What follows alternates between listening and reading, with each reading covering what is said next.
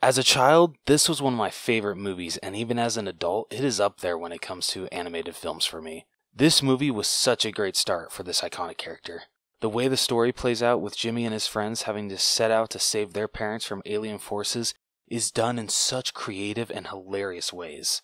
The lineup of supporting characters we get here is so good.